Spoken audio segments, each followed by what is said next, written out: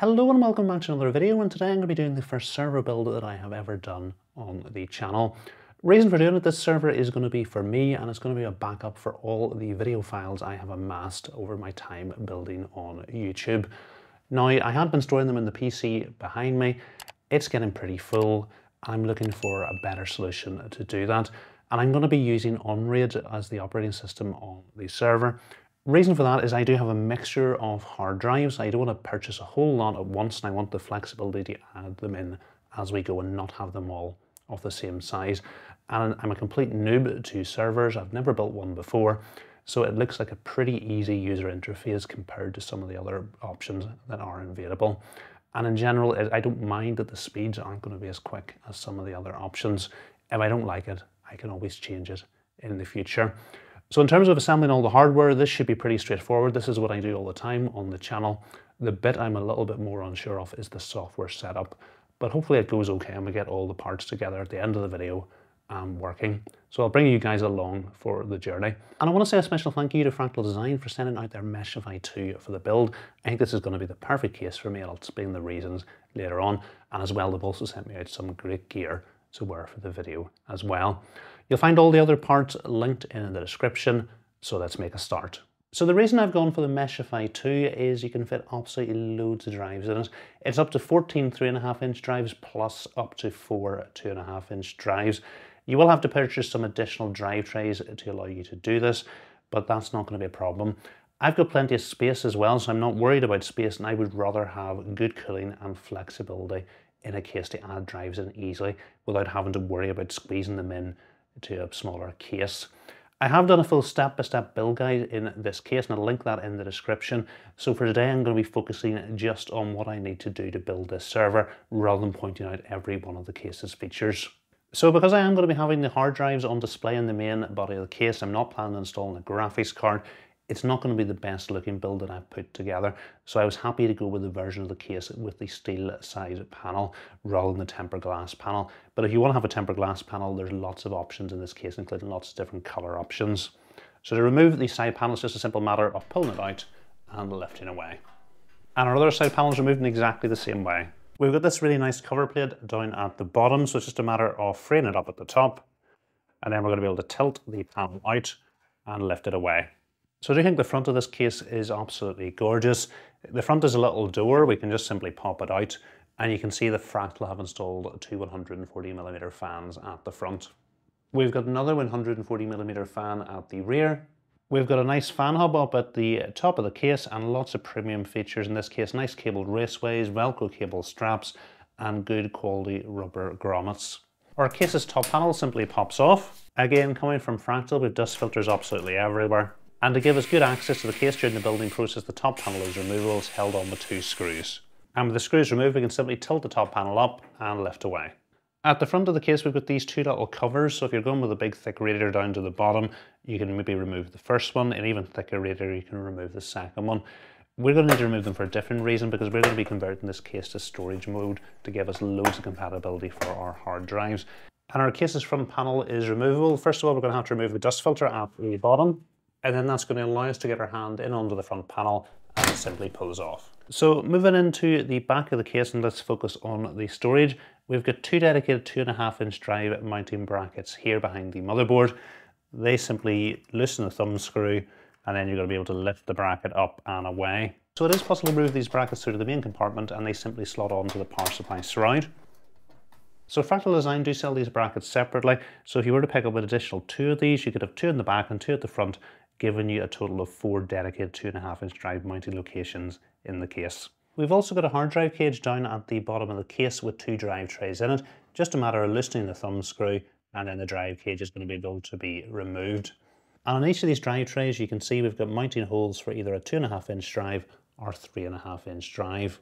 And the position of this hard drive cage is adjustable. There's 4 screws on the bottom which we need to loosen. And then you're going to be able to slide the hard drive cage into the position that you want, either further to the front or further to the back, and then tighten up the screws at the bottom, keep it in the place that you want. The other option that you have is actually remove the hard drive cage altogether, and that's then going to open up 2 140mm fan mounting slots at the bottom if you wanted additional cooling. So you think that I've gone absolutely mad picking this case when it only has 2 3.5-inch drive mounts and two 2.5-inch drive mounts out of the box. I haven't. This case has a trick up its sleeve, and you can actually convert it into storage mode where it can accommodate up to a maximum of 14 3.5-inch drives. So to do this, there's 5 screws we're going to have to remove. There's 1 at the top, 1 at the bottom, and 3 at the front. So with all the screws removed, this panel is now free, and we're going to be able to remove it from the case.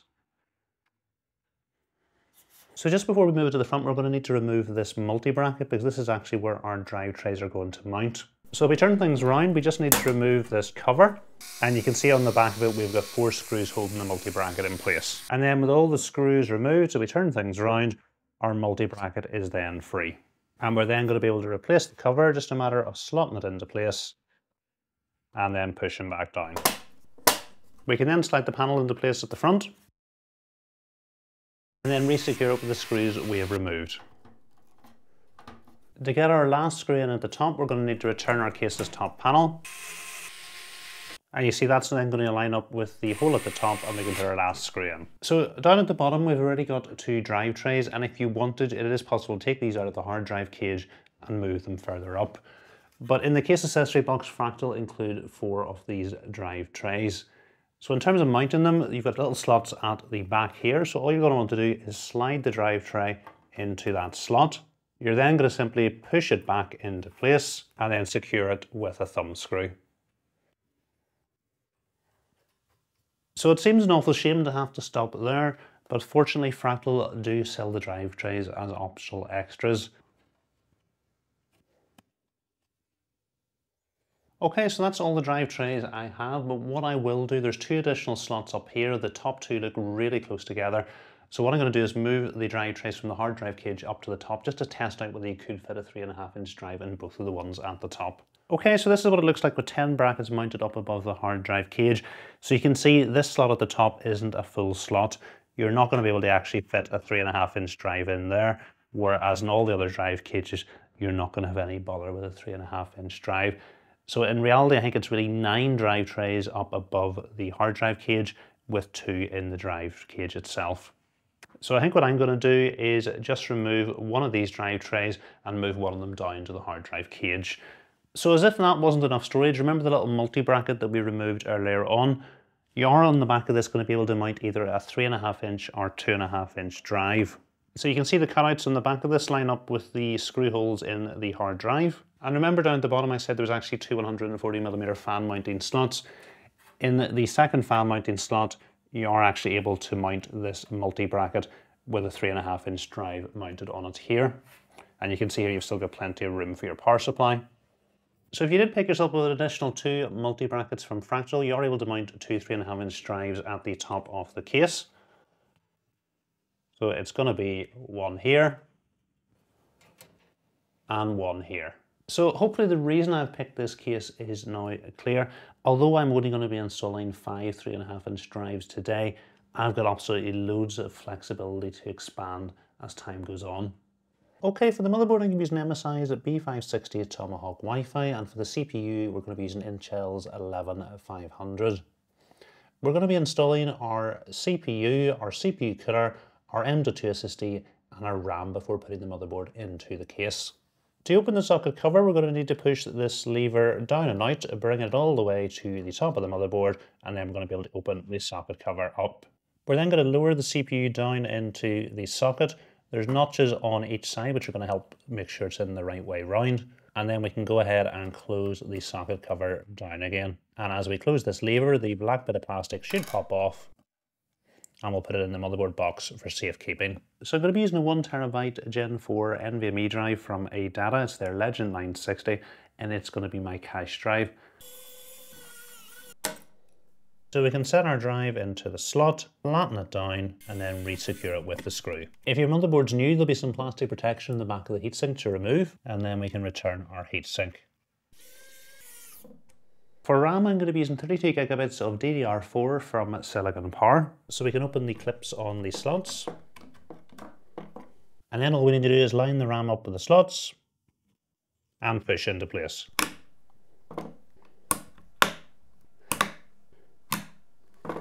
So we can set the bracket for our CPU cooler through the holes in the back of the motherboard. Then we've got one of these standoffs to screw onto each corner. Then we can set one bracket on either side of the CPU, and because we've got an LGA 1200 socket, we're going to install it in the hole closest to the middle on the bracket. Then we can add some thermal paste to the center of the CPU. Just before we lower our CPU cooler down, we've got this little bit of metal which we're going to slot in at the bottom. And then we can lower the CPU cooler down, line it up with the bracket beneath. Then we just want to get a screw onto each side, and we'll tighten each side up in turn. So this CPU cooler is bringing back bad memories. I can remember from before, with all 4 sticks of RAM in, I had real trouble mounting the front fan. So we set our front fan into place. You can see the clip here is going to be well above where it needs to actually clip on to. So we've got 2 options. We can either remove 2 sticks of RAM, and with 1 stick removed, this will sit down nicely into place. Or the other option would be just to move the fan to the back and have it pulling air through the cooler rather than pushing. So I just don't like the fan on the back in terms of aesthetics. I know I can't see it because it's hidden behind the steel panel, but it will just drive me mad knowing that it's there. So what I'm going to do is I'm going to remove 2 sticks of RAM, allowing me to get the fan on at the front. And then what I do, I have another kit of 32 gigabytes of RAM. They're 2 16 gigabyte sticks. I just don't have this kit directly on hand to do the build today, but in the future I will swap it out. So just before installing the fan, I'm just going to plug it into the CPU fan header. Then I can route the cable down beneath the RAM. Then it's just a matter of taking these little clips and slotting them through the fans.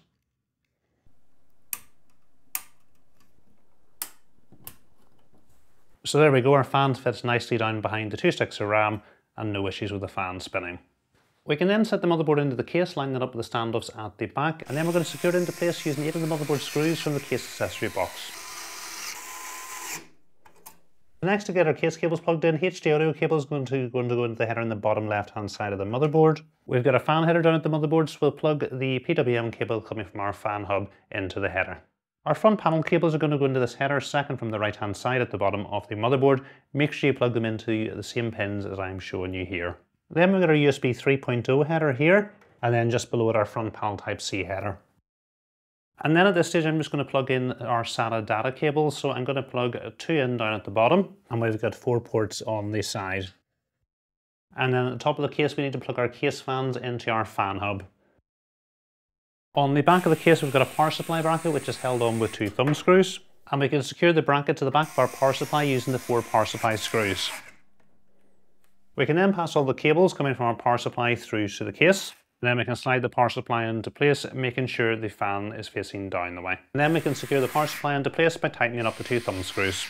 We've got an 8 and 4 pin EPS cable up at the top left of the motherboard to plug in, and we've got our 24 pin cable to plug in. Our power supply has some RGB effects on it. I am going to plug the RGB cable into the motherboard, but there is an LED button which turns all the lighting off, so that's my plan, is just to turn it off. Then at the back of the case we've got the SATA cable coming from our fan hub to plug into the SATA cable coming from our power supply. So next we're ready to install our hard drives, and I'm going to be making a start with 5 hard drives, and obviously I've got loads of room to expand going forward. So to mount our drives in the drive tray, we just need to take these little rubber mounts. We're going to pass them in through the big hole and then pull them to the side. And it's just the 2 front locations on each side of the drive tray that we're going to put these into.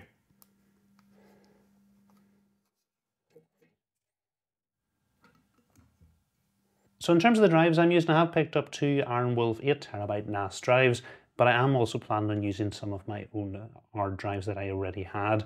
So we've got 2 2TB drives and also a 4TB drive, and these are Seagate Barracuda drives. I know these aren't proper NAS drives, but my plan is to, rather than waste 8 terabytes of space, which would cost me about £200 for one of these, I'm going to use these. If they do fail, I'll replace it with a proper NAS drive. But with the way UNRAID works, I'm hoping that these drives should be okay in it. And then we're going to use the included hard drive screws to secure the drives to the brackets. So then we can set our drives into the case.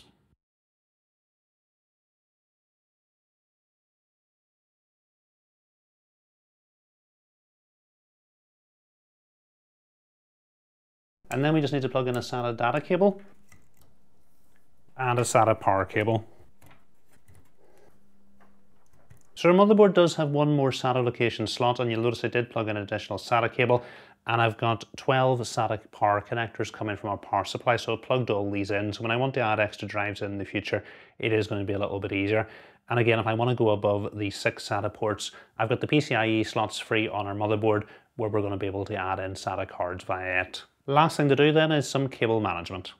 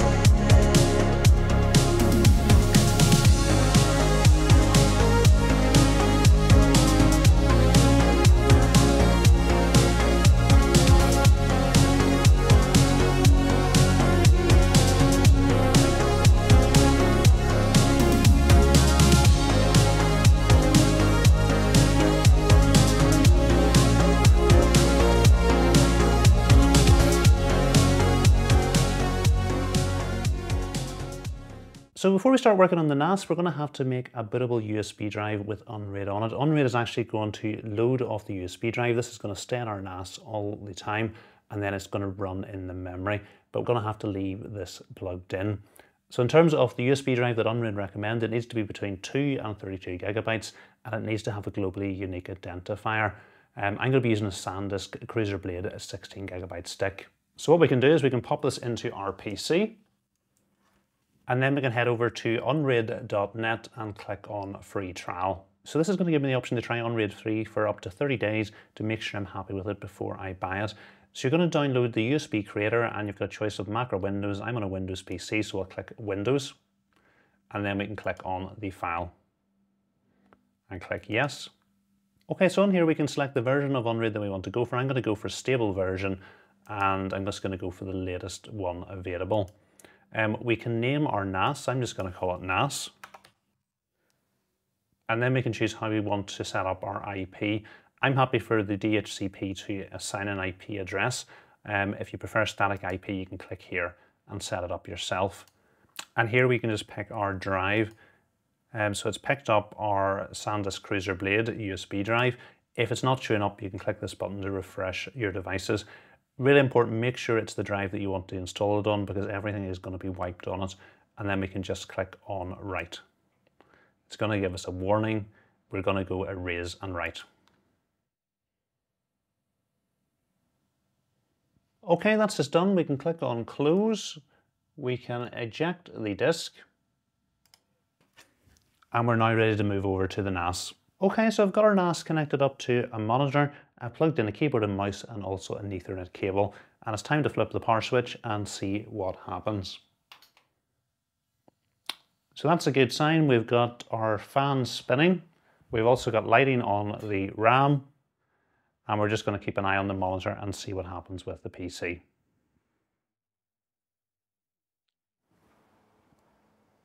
So that's good. Our system is loaded into the BIOS, and we're going to make a few changes here. Okay, so we're going to get a lot of information on our BIOS's home screen. So we can see our temperature's nice and cool at 28 degrees at the moment. We can see our motherboard, the CPU that we've got installed, and our memory that's available. We've got the version of the BIOS, and actually I did update this to the latest version before I removed this from my son's PC, so there's no need to do a BIOS update. In terms of the other things to look at, we can look at our CPU cooler tuning.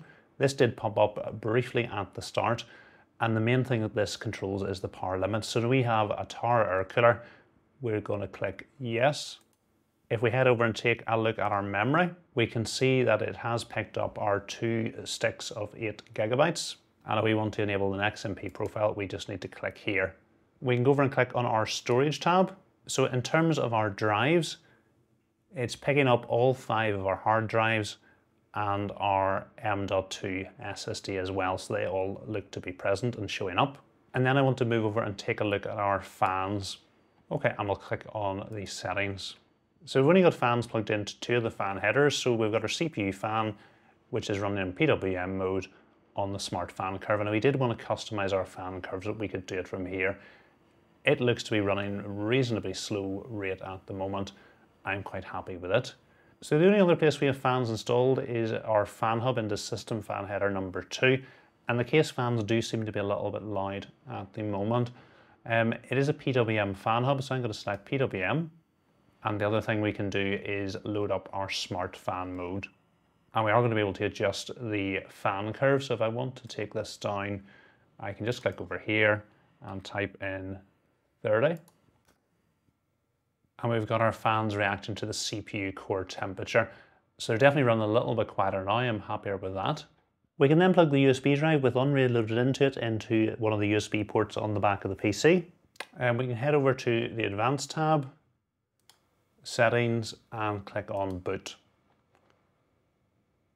I'm just going to save our changes so far, click on Yes, and then I'm just going to press the delete key to re-enter the BIOS. So that has now got our USB key on our SanDisk partition 1 to show up. I'm just going to drag that to the first position. Now, not something I know an awful lot about, but if you are wanting to run virtual machines on your NAS, you need to have Intel virtualization technology enabled, which we currently have. I think there is more options of this in the advanced menu, and click on the overclocking settings. And then if we click on CPU features, you can see that we've got Intel virtualization tech enabled. I'm also going to enable VTD tech. Okay, so now we can reboot our PC and hopefully UNRAID will load off the USB. So we can click on the settings, click on the save and exit, and we're going to save changes and reboot. And click on Yes. Okay, so there's nothing for us to click here. We just leave this alone and let it do its work. Okay, so that's it done. You can see the IP address down at the bottom of the screen. So that's where we're going to have to go to on a different computer, and we'll be able to set up our NAS remotely. Okay, so to access the NAS, we just need to type in the IP address that came up at the bottom of the install screen. And what it's going to want us to do is secure our server by typing in a password for root. Okay, so I've created a password and I'm going to click Set Password.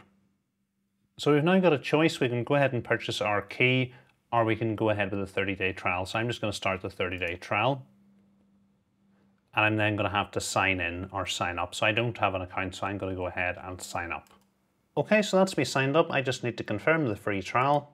Okay, so I can go ahead and click on the dashboard. Okay, so this is where we're going to get some information about our NAS. You can see all our hardware information. You can see that I've got a 6-core CPU, and we can see the current overall use of it and the individual cores as well. We've got our RAM, we've got 16 gigabytes, and how much is actually currently in use as well. We've got some information about our network, shares and users. We don't have any shares yet. We've only got the root account. I'll create one for myself a little bit later on. We haven't assigned any parity disks. Our array is currently stopped, and we've got information on our drives. We've got temperatures, and they're currently showing us healthy. So probably the most interesting tab is to head over to the main tab, where we're going to be able to set things up. So the first thing to do is set up a parity disk.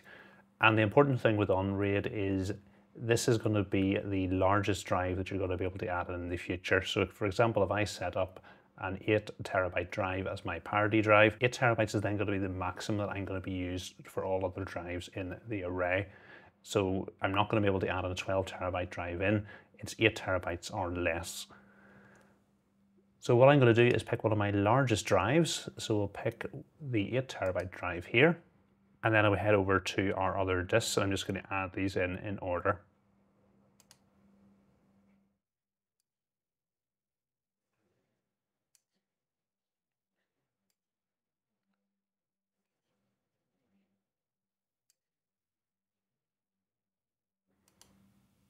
And again, if I don't want so many of these slots to appear, I can reduce this down.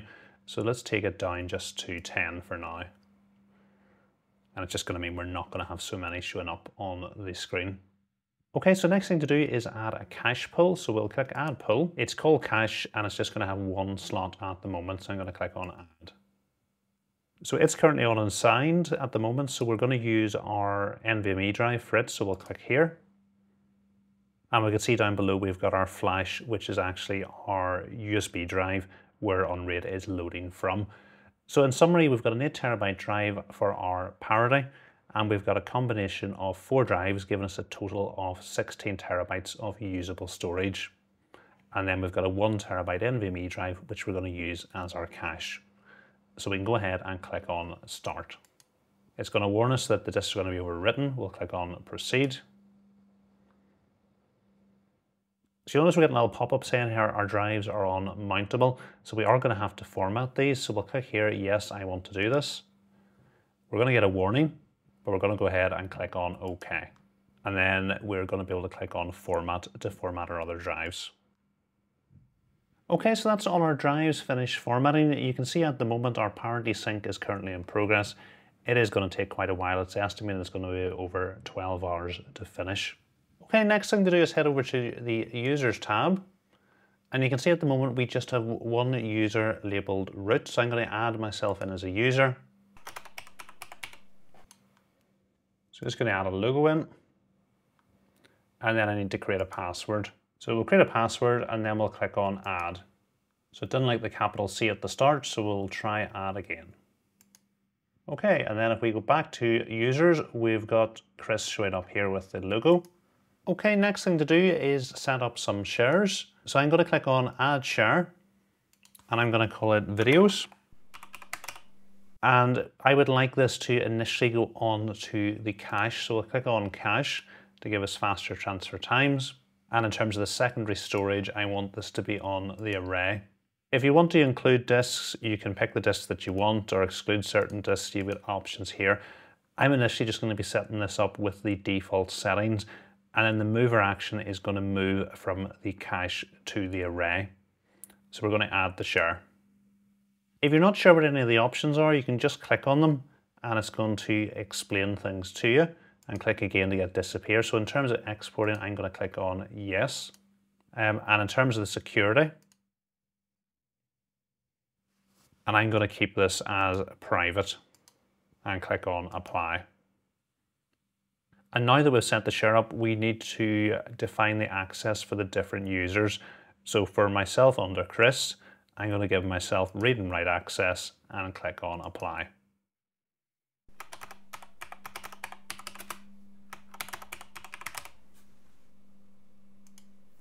Okay, so now that we've created our share, the next thing we're going to want to do is access it.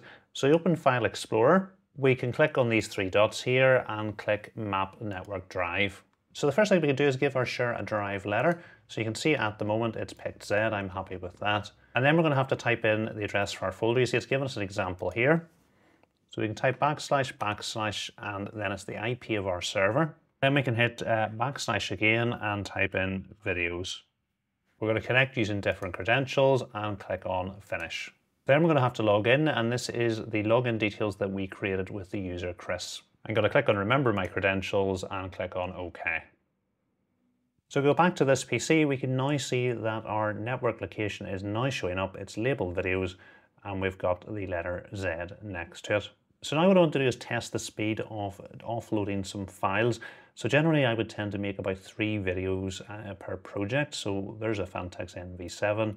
So let's copy all those 64 gigabytes and we'll paste those over onto our device. So that's going to be copied over to the cache. So that's where we're getting a reasonable speed of just over 100 megabytes per second. Okay, we click on our videos folder. We can see that our files have actually copied across, and let's load one of them up and see will it actually play off the NAS, and it does. So this is a 4K video. It is important to say that it hasn't been moved over to the array. It's still running off our SSD in the cache, but it's actually playing quite nicely from it. We can skip along. And that's all working fairly well. Okay, last thing I want to do is head over to our Apps tab, and I'm going to install the community applications. And click on Done. And I understand. And I understand. So I'm going to have a good look through here and see if there's anything that takes my interest. So I really enjoyed putting this NAS together. There's about 11 hours left in the parity sync, and once that's been done, I'm going to start getting my data moved across to it. I probably have about 8 terabytes of files to move across, and as you've seen, the data transfer rate is quite slow, so it's going to take quite a bit of time. And importantly, that data transfer rate that we have seen was writing from my PC to the cache in this, and as I have more data than the cache can hold, it's going to have to write directly to the array, so the rate of transfer is probably going to be even slower. But that's one of the things I'm really looking forward to finding out. Where are the bottlenecks? How can I optimize things? How can I customize this to get the best for my own individual needs? For example, there may be files that I want to keep in the cache for maybe a month or so, and then automatically move over to the array. And I'm sure there is ways for me to do this. And it's just having a bit of a play with all those different menus, all the different settings, and that's something I'm really looking forward to doing over the next days or weeks. Again, something that was quite good for me to do was actually take on a new project that I didn't know how to do. And I was doing what a lot of you are doing when you're copying my full step-by-step build guides. You're following along to them as you actually do the build, and that's what I did today. Setting up the hardware was straightforward, no bother, but actually the software side of things, then I had needed to stop, load up a YouTube video, and follow along to what others had done. So I'm no way trying to make a step-by-step guide to setting up UNRAID. Don't have the knowledge to do that yet. Maybe in the future I will. But what I will do is link to others' videos in the description that I have found useful, and they have worked without any bother getting me up and running on the first go. If you have watched me doing this and you've said, oh, he's made an obvious mistake, please leave it in the comments, or anything that I should be doing to optimize or tweak this NAS. I've really only scratched on the surface of what this can actually do. And like I say, I'm going to be exploring all the other options it offers over the next weeks and months, and really looking forward to doing it. So hopefully you have enjoyed this video and found it useful. If you have, please remember to give it a thumbs up. And if you're not currently subscribed to the channel, please hit the subscribe button as well. Thanks for watching.